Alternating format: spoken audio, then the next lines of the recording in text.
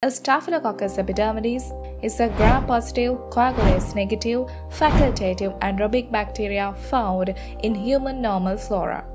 It is a normal skin commensal and less commonly found in mucosal flora. Other names used for this organism are Micrococcus epidermidis, Albococcus epidermidis, and Staphylococcus epidermidis albus. As epidermidis infections are almost always nosocomial infections. This organism is transmitted by self-inoculation, by contact with infected patients and hospital personnel.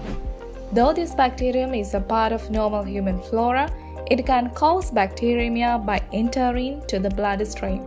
Moreover, S. epidermidis is an opportunistic pathogen that causes infection in debilitated or compromised patients at the site of implants.